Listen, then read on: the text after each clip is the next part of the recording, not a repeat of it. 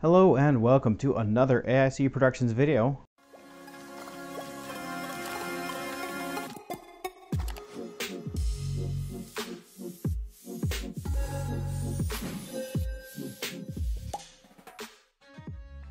We are back to installing Linux on a 15-year-old computer. I believe this is part 3, and in previous episode we did Xubuntu, which seemed to be okay. The browser definitely was very taxing on the system. Don't know if we'll be able to get away with a lighter browser just because so much of the internet now is made for modern systems, but it definitely allowed us to at least use the internet to do certain tasks, but you wouldn't ever want to use it for video like YouTube, things like that. It just was too slow, even loading up Reddit. So this time we're going to go ahead and install Linux Mint, which is based on Ubuntu. So they should have fairly similar performance between the two operating systems, but a lot of people recommended I try Linux Mint. Whenever I do these videos, I very often get asked about the process of actually installing the operating system onto the machine I'm working on. So I actually wanted to cover that in this video. We're not going to actually review the OS in this video because obviously I'll just be installing it and it's not giving us enough time to actually go through and really do a good review of the operating system at this point. Also, I'll be speeding up certain parts of this video. This laptop is old and is slow, and so installing from like a USB, I don't even think it has USB 2. I think it's just USB 1.1, might be USB 2, but it's pretty slow to install anything off of these. So let's go ahead. The first thing I did is I created a bootable USB drive with Linux Mint on here. All right, so the first thing we're going to do on the laptop itself, we're going to go ahead and plug in the USB drive. And then we're going to power on the system. And while it's powering on, we're going to hit the escape key. And from here, we're going to go down to the bottom where it says Enter Setup.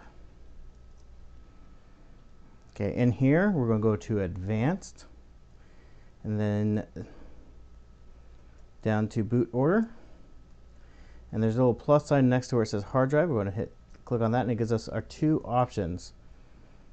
And what we're going to do is select the Jet Flash, and then we're going to hit F6, and that should move it up our list. All right, and then we're going to hit F10. We're going to save and exit, and it will reboot. Now when it boots, it will boot from that USB thumb drive.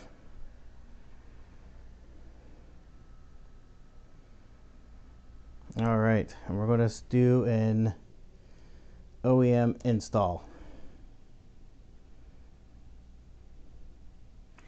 Now, I don't know if you can see it, but that USB thumb drive is now flashing away. This is one of the things that will take a while, just because it has to read all the data from the USB thumb drive.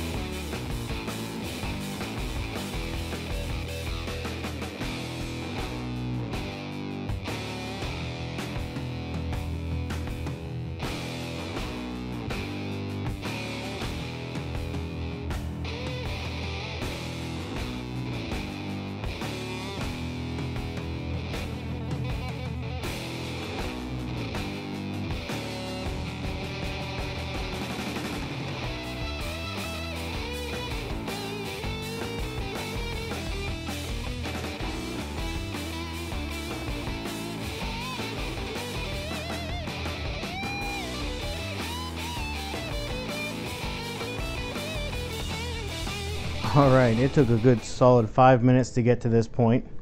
So let's go ahead and get it installed.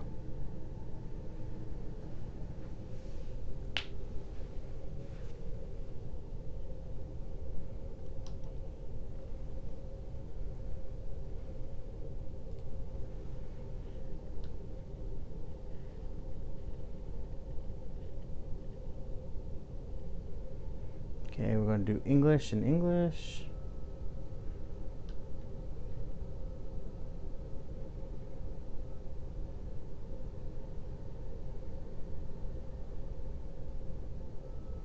We'll go ahead and install the multimedia codexes.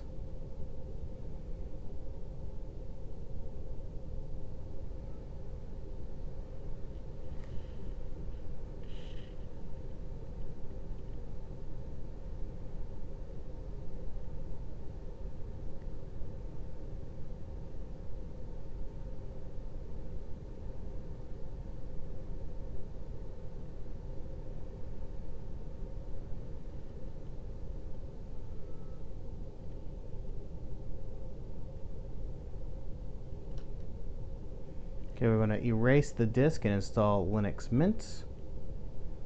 Go hit install now.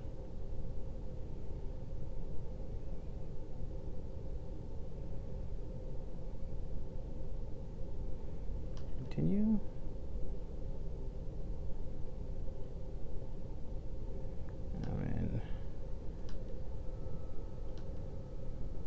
See, that's too low.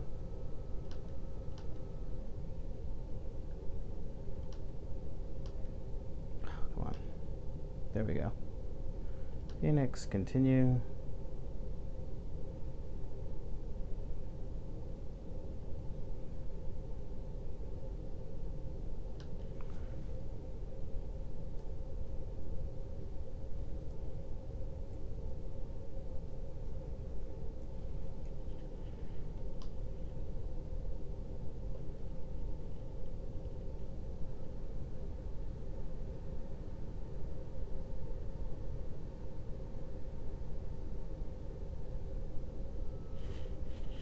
Alright, and now we are installing. Hopefully this won't take too long, but it does have to reformat the drive before it continues to install.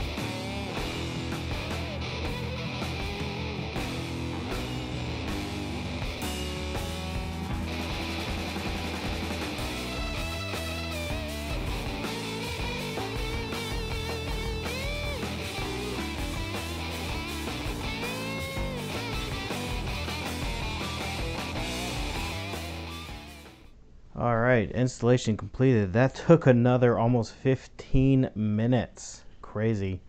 So we're up to almost 20 minutes of the install. We're going to remove our installation media, and we're going to go ahead and restart.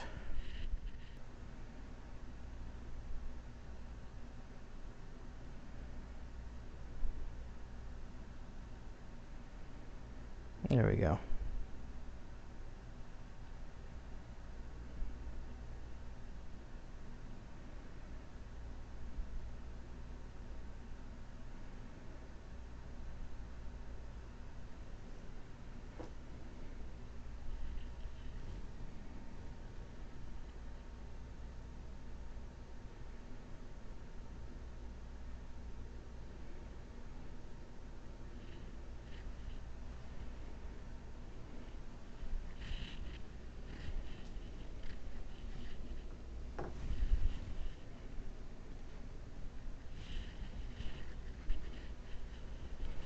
This will take a little while. It's installing all the drivers and stuff.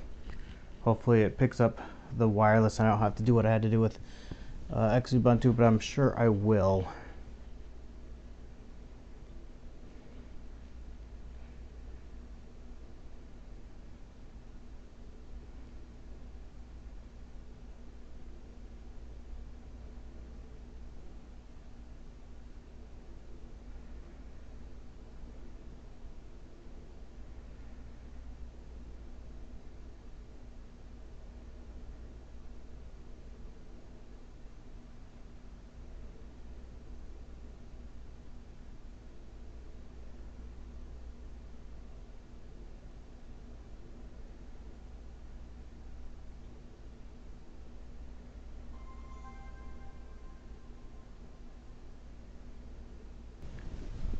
All right, we are up.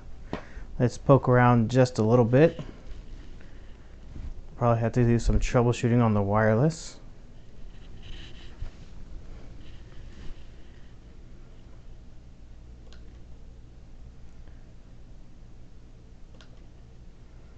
All right, what do we have installed? So we have graphics, so we have a document scanner, drawing, pics, internet, we have Firefox, HexChat, Thunderbird Mail. Just going through the menu, it feels pretty good. Let's go ahead and open up Office Writer.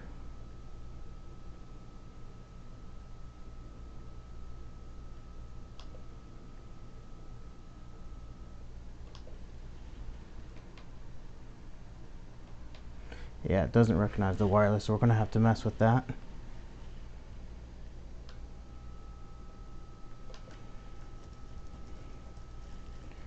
Yeah, it seems pretty responsive.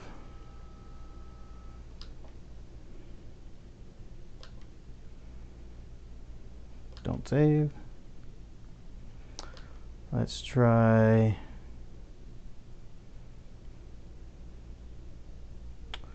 Let's go ahead and do this. We'll reset the camera here and troubleshoot that issue with the Wi-Fi, see if we can't get that working. Alright, so we are in front of the computer again. We now have a Ethernet cable plugged into my router, and we are going to open up the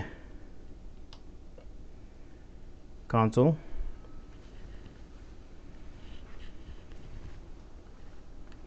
We're going to do sudo apt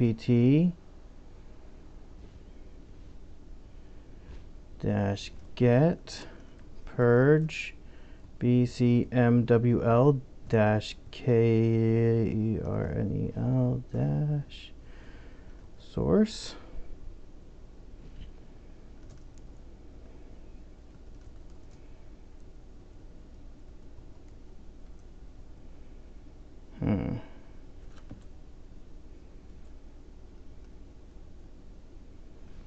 Oh, spelled that wrong.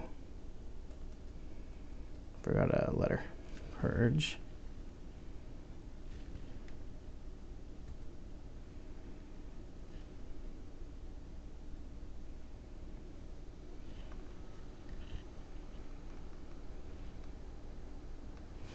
And now what we're going to do is we're going to do a apt sudo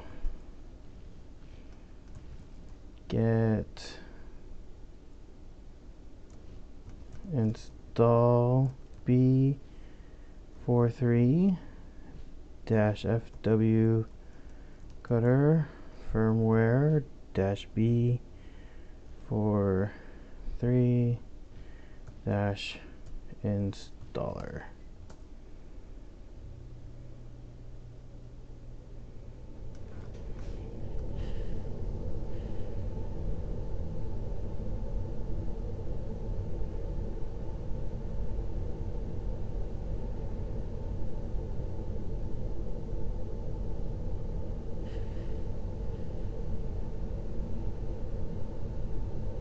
What this is doing is there's some default drivers in here that do not work in Ubuntu, so we're removing those drivers and installing the correct ones. Now we're going to take that off, unplug the network, and reboot. I'll restart. Alright, and there we go. You can see that the Wi-Fi light is now blue. If I click it, it turns off, and that turns off Wi-Fi. Click it again, and the Wi-Fi will turn back on here, hopefully.